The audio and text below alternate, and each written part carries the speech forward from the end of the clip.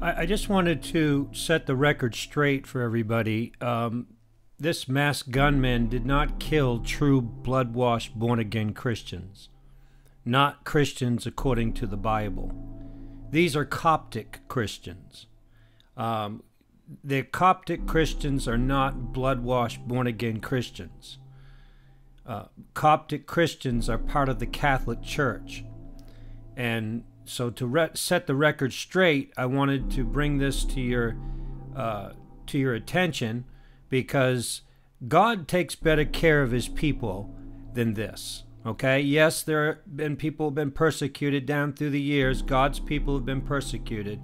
But as you can see here, the Coptic Orthodox Christian is part of the Orthodox Church, and it's connected to Alexander the Patriarch of the Holy See of St. Mark, and carries the title of the Coptic Pope. So this has nothing to do with blood-washed, born-again Christians, and has everything to do with the Catholic Church. The Muslims are not killing God's people. Understand that. The real persecution that's coming to the church, the true blood-washed church, hasn't really begun yet, folks. It's going to happen, but God's not going to allow blood-washed Christians to die until we see under persecution that this will be during the Great Tribulation, where Christians' heads will be cut off.